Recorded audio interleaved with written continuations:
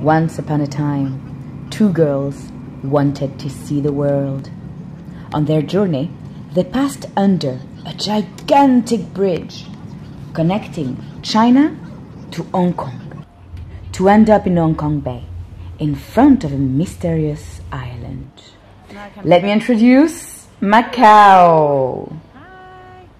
During 400 years, from the 16th century to 1999, Macao was an old Portuguese colony.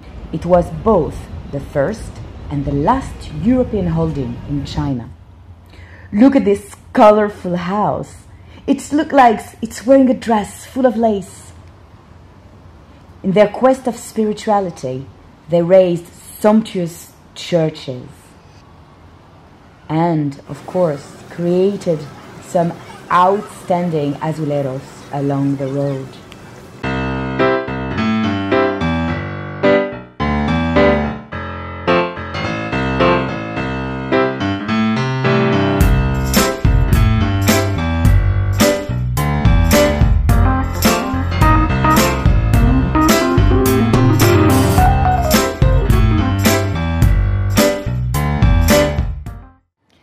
Mais il y a un autre côté à cette histoire. Il y a 168 ans, les paris sont devenus la source principale de revenus de l'île. Au fil des ans, une myriade de casinos a vu le jour. On reste toujours dans le style de la Renaissance européenne, mais avec plus de grandeur. Encore une histoire de taille, tout ça.